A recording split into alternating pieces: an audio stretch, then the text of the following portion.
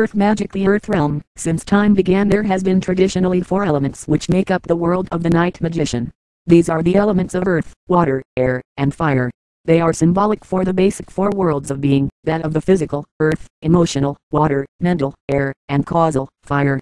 The Oversoul must express through each of these realms using the appropriate vehicle or body and ultimately gain mastery over each of them. So, I have divided night magic into 4 basic realms with knowledge, exercises, and rituals appropriate to each realm. Ultimately, the Oversoul, through you, working in and mastering each realm will have learned all that must be learned here upon earth and return no more. The earth realm is your beginning point in becoming a night magician. I want to take you back to the beginning of time and the origin of the soul.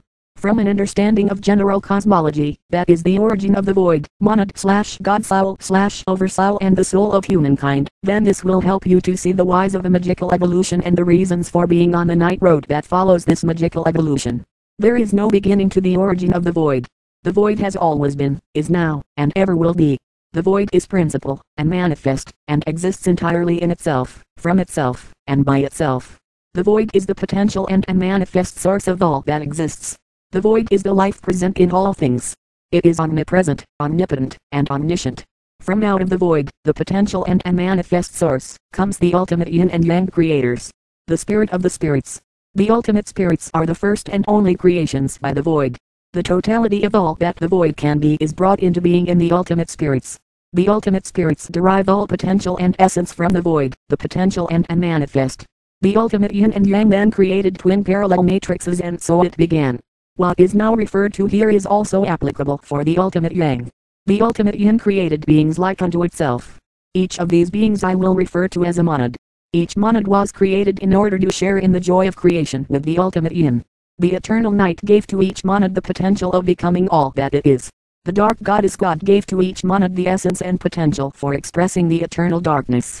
Each monad evolves into the oneness of the eternal night by actualizing its eternal night's potential. Each monad grows by bringing into manifestation the latent abilities and powers placed within it by the eternal night. Like the eternal night, each monad is given the right of free will to determine how it will do this. The free will of each monad permits it to choose how it will create and what path of evolvement to follow. When the monad chooses to manifest its abilities and powers and to create, the way of interest to you as a night magician is by its descent into matter. The material universe is made up of an infinite number of vibrational energies. The very highest of these energies is the substance upon which the monad first creates. Through the creative power of the monad, acting on the highest vibrational matter, the monad first takes on form. This is not form, as you understand form, but something that is beyond your understanding. When the monad first takes on form, it becomes 2 God souls. The 2 God souls are true twin souls.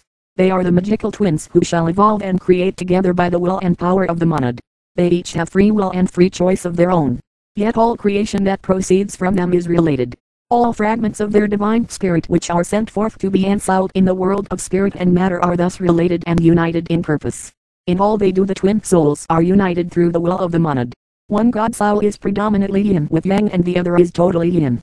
This is a simplification of the energy systems, but basically these twin God souls now have the creative energies ready to continue downward into material creation. Each God soul has the full potential and essence of the monad and also the free will to use them. Because of the power and high vibrational energies of the God soul it cannot continue its direct descent into matter, thus it created an extension of itself into the lower worlds. This level of presence I have called the Oversoul. The Oversoul is a being of lower vibrational levels. It is very active on its levels in learning and creating and using the potential given to it by the God soul. Ultimately, the Oversoul must learn to create on the lowest of levels and thus it sends a part of itself into the lowest worlds of form and so is born the soul. The soul is the instrument through which the Oversoul learns about the lowest worlds of creation. The human soul will return to the earth many times, for the human body does not last long. The human soul will return to experience many different lives in order that it might gain all the experience the earth has to teach it. Once the human soul has gained all the experience the Oversoul needs, then the human soul will move on to different worlds and dimensions in order to gain new experience. The soul gets its life force and direction from the Oversoul. This power and will flows through what is called the silver cord. This cord is made up of high energy particles through which flows energy of varying frequencies. The soul operates through a mental, emotional or astral, etheric, and physical body. On earth this is the human body. The soul, oversoul and soul is very delicate and composed of very high vibrational energies. If the soul is to grow, develop, and evolve in material creation, then it has to have a material vehicle through which to work. You could compare this to a person who wants to go into outer space. Because outer space is very cold, lacks oxygen, and is a vacuum, the human body could never withstand going out into space without being protected from it. So a special suit is designed which is heated, pressurized, and contains oxygen with which to breathe. It also contains many devices and sensors to work in space and monitor the surroundings. In order to protect the delicate soul from the dense material surroundings, and for it to be able to work in and monitor its surroundings, a special suit was devised. This is called the physical body. The physical body is composed of the lowest and densest matter. It is designed to respond and interact with its material surroundings. There are the five senses: sight, touch, smell, taste, and hearing, and their respective organs: eyes, skin, nose, mouth, and ears. These allow the soul to react to the world around it. The hands, arms, legs, feet, and joints allow the soul to work with its surroundings with great dexterity and ability. The physical body is an excellent tool through which the soul to operate, when it is properly attuned and under the control of the oversoul. Unfortunately, for the majority of humankind this is not the case. Too many human beings are the human body instead of the soul and oversoul. The oversoul/soul is not in charge, but it is the human body which is in charge. The human body is basically undisciplined and unruly. Whatever the human body wants it gets, and half the time it doesn't really want what it thinks it wants. Without the control of the oversoul/soul, the body is helpless before the elements of life. The human body has no control over the world around it. Because of this current state, the oversoul/soul does not pay attention to the human body. It is much like a car out of control. If you were the driver of a car that refused to go where you wanted it to go and was always headed for destinations unwanted and going past places uncared about, you would get out and just let it go till it crashed and burned. This is pretty much what the oversoul/soul does concerning the human body. But there is a way to change this. You must identify, tune into, and become the oversoul/soul.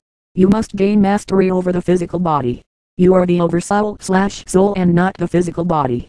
You must remember that you are eternal and only working through the physical body. It is your tool through which to work and experience the material world around you. You cannot allow the passions and desires of the body to rule you. You must develop control over the body. Properly channeled and controlled, these forces can be used to your advantage instead of your detriment. You will learn through night magic how to develop this control and mastery. The night magician must attain through discipline, diet, exercise, and ritual mastery over her/his body and the world around her/him. But in all trials that occur in your life, be easy on yourself. You will fail many times, but get up, dust off your knees, and go on vowing to try and do better. Never give up, for all things are possible to those who follow the night magician's life. The world is but a stage and we are the actors upon it, thus it was said by Shakespeare. This world is but an illusion and your attitude should be that of in it but not of it. You must never become lost in the illusion of the game played by the majority of humankind. You must become the master of illusion, the night magician. Let me discuss with you for a moment the stage upon which we experience life. After many millenniums of experience there is a soul who is qualified to become a planetary soul. The planetary soul is the soul for every person upon that planet. Think of a pie sliced into an incredible number of pieces of pie. The pie, as a whole, is the planetary soul and you are one of those pieces of the pie. The earth is the physical body of a very advanced soul who I have told you is the ancient dragon Tiamat. Many of humankind have named this soul, Jaya/Pen. This name representing the fey/male aspect of the earth soul. Every human being is a part of the soul of earth. Moreover, every part of our human body, that is causal, mental, emotional, etheric and physical, is directly affected by the earth soul. Our entire existence is constantly affected by the energies owed